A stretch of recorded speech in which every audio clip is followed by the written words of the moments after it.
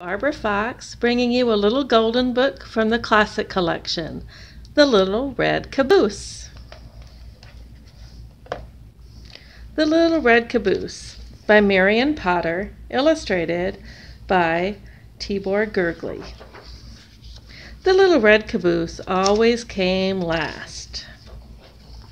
First came the big black engine, puffing and chuffing. Then came the box cars. Then the oil cars, then the coal cars, then the flat cars. Sometimes they were switched around in different ways, but the little caboose always came last.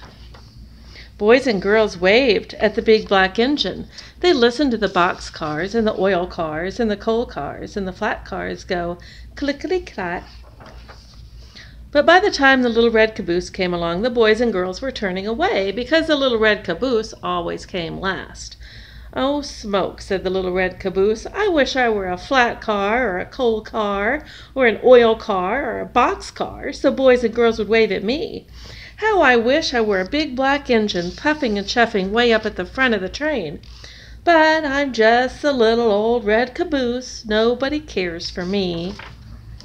One day the train started up a mountain. Up went the big black engine. Up went the box cars. Up went the oil cars.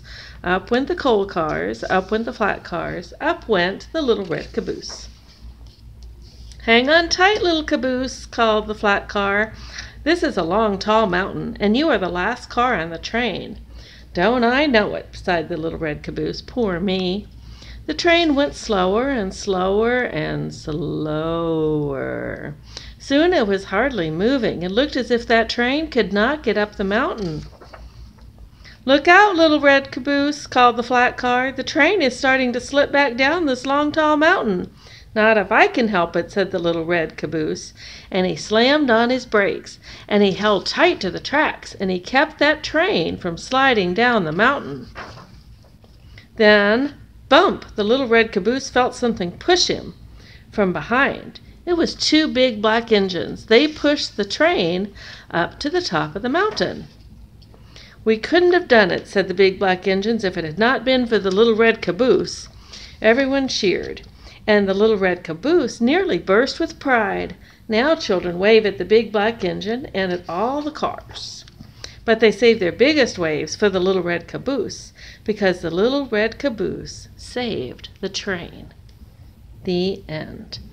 If you enjoyed this story, this has been Barbara Fox, and you can purchase it to read to your own children and grandchildren from the link below. Thank you.